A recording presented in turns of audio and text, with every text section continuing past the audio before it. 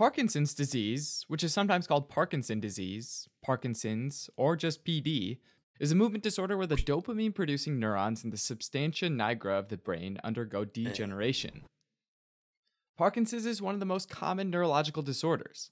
It's a progressive, adult onset disease, and it gets more common with age, affecting about 1% of people over 60. Most of the time, there's no known cause, but in a few cases, there might be a genetic cause, like mutations in the PINK1, Parkin, or alpha-synuclein genes. And in rare cases, Parkinsonian symptoms might be caused by MPTP, a toxic impurity that can be found in the recreational drug MPPP, or desmethylprotein, which is a synthetic opioid.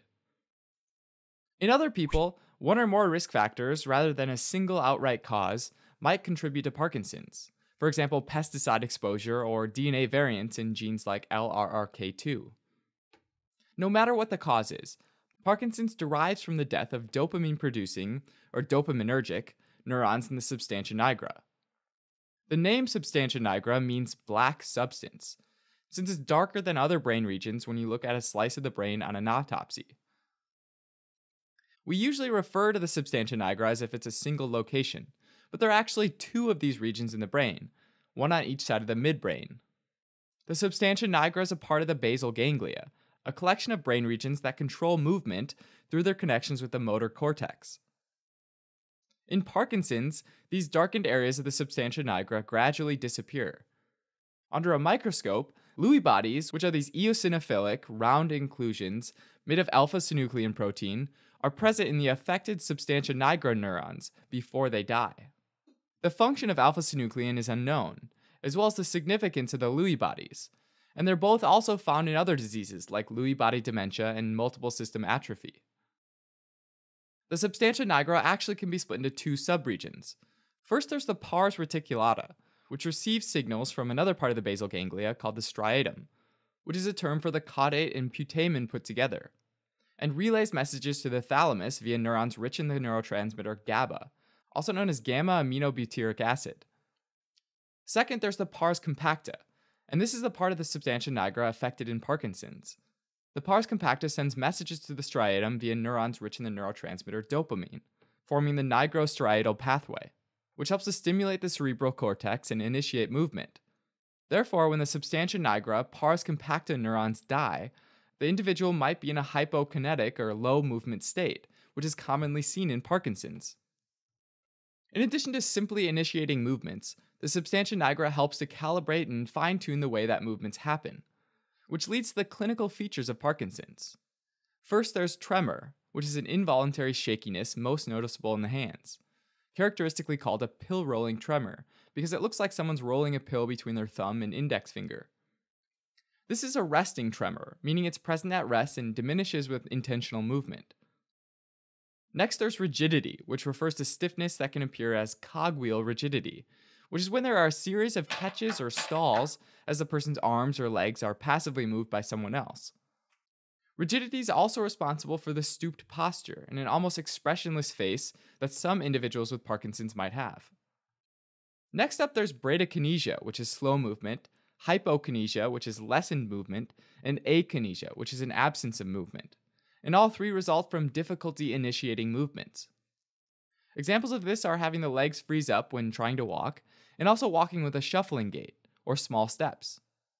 Finally, a late feature of the disease is postural instability, which causes problems with balance and can lead to falls.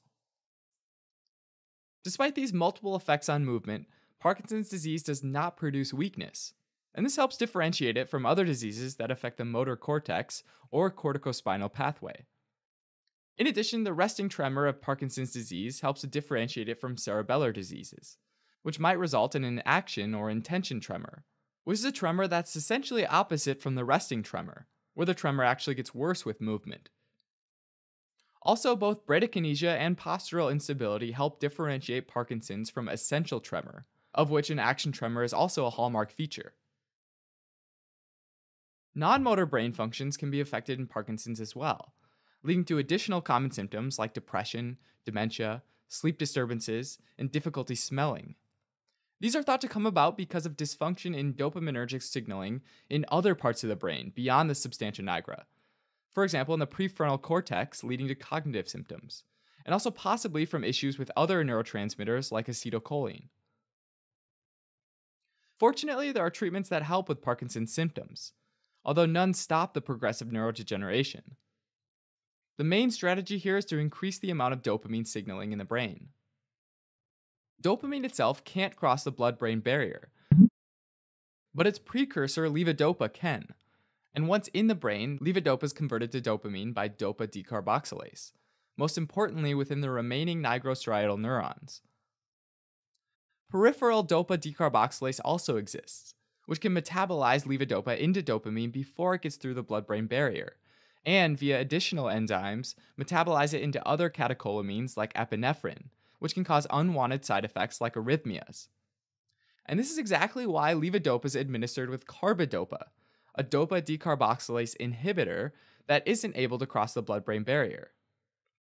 Another strategy is using amantadine, which is also an antiviral medication that increases endogenous dopamine production, although the mechanism here is still being worked out.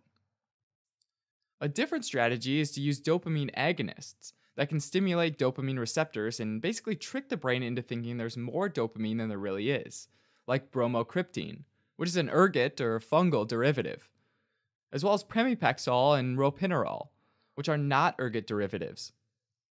Alright, the next dopamine-directed class of therapies are inhibitors of COMT, catecholamine O-methyltransferase, which is an enzyme that degrades dopamine. COMT inhibitors like entacapone and tocapone prevent the enzyme from degrading dopamine and therefore allow more dopamine to hang around. Very similarly, there are medications like selegiline, which inhibits monoamine oxidase B, also known as MAOB, which is another enzyme that metabolizes dopamine. Since usually there's this balance of signaling between dopamine and acetylcholine, a loss of dopamine reaching the striatum increases the relative amount of acetylcholine signaling there. Therefore, anticholinergics can be given to restore the balance of cholinergic and dopaminergic signaling, like benztropine, which improves the tremor of PD. A special treatment available to help treat PD is deep brain stimulation, which involves an implantable device that directly sends electrical signals to the basal ganglia, which counteracts the aberrant signaling in Parkinson's. Now, the term Parkinsonism is sometimes used to describe symptoms of Parkinson's that are seen in other nervous system diseases like Lewy body dementia, Wilson disease, and Pick disease, as well as side effects of a medication, like antipsychotics such as haloperidol, which blocks dopamine receptors, and metoclopramide, a dopamine antagonist sometimes used to treat vomiting. Alright, as a quick recap, Parkinson's is a progressive movement disorder caused by degeneration of dopamine-producing neurons in the substantia nigra, specifically in the pars compacta, which leads to resting tremor, rigidity, problems initiating movement, and postural instability. And therapy for Parkinson's primarily focuses on increasing brain dopamine. Thanks for watching. You can help support us by donating on Patreon or subscribing to our channel or telling your friends about us on social media.